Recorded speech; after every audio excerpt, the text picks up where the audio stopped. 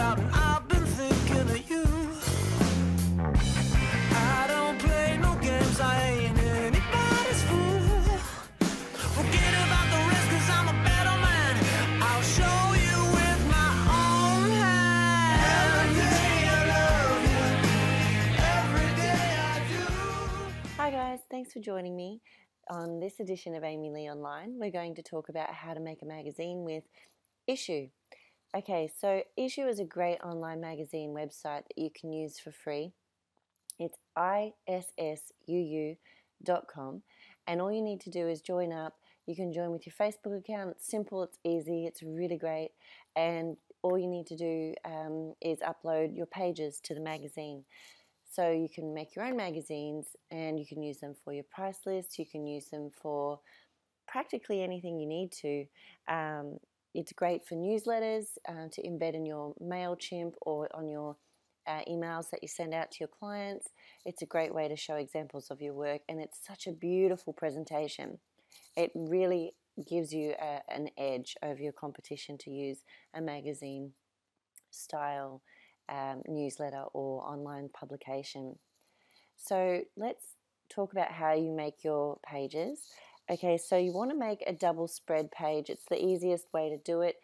Obviously, if you're going to make your cover, you need to do a single page, but starting off with the double page spread is really easy. So the sizes that you'll need, you might want to write this down for the double page, is 3300 pixels or 3300 pixels wide and 2550 pixels high. If you're doing it in inches, that would be 11 inches wide and 8.5 inches in height. And if you're using centimeters, it's 27.94 centimeters wide and 21.59 centimeters high.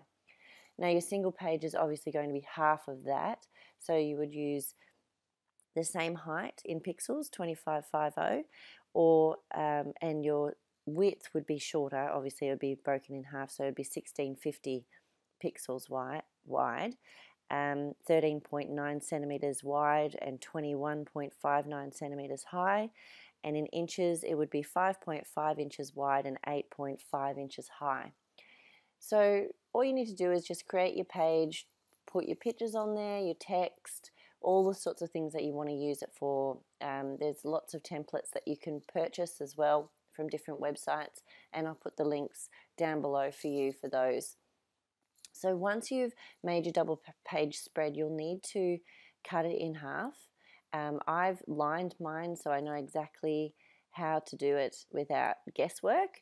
So I just cut it in half. So I just go to the line here and I'll cut it there, and then I will save that as a JPEG. And you need to number it 1 through to whatever end it ends up being. So 1 to 7 if it's 7 pages or whatever.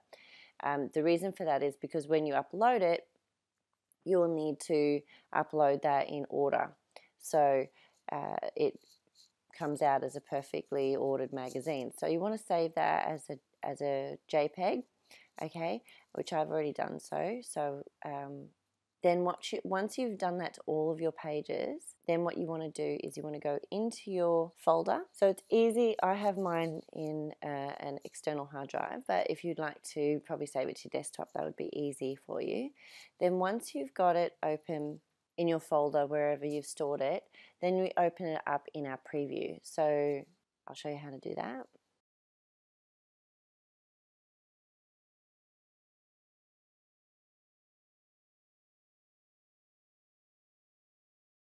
Okay, so once you've opened up your documents in your page viewer, then what we want to do is we want to click all of these, make sure they're all in order, and we want to go up to File, and we want to go to Print.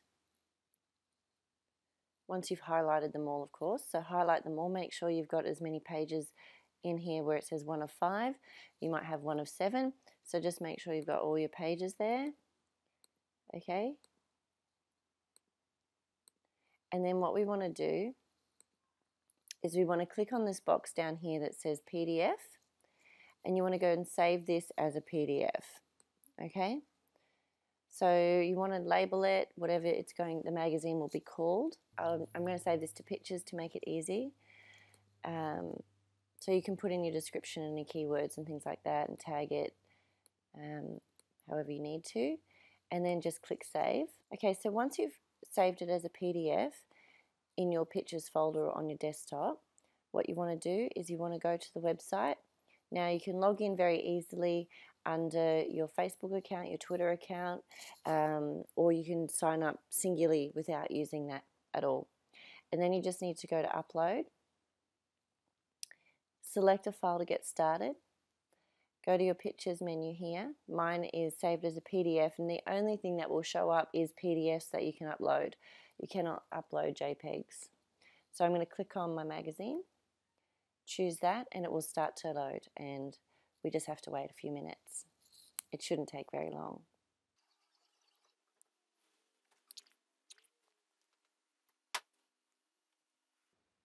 Okay, so that has fully uploaded.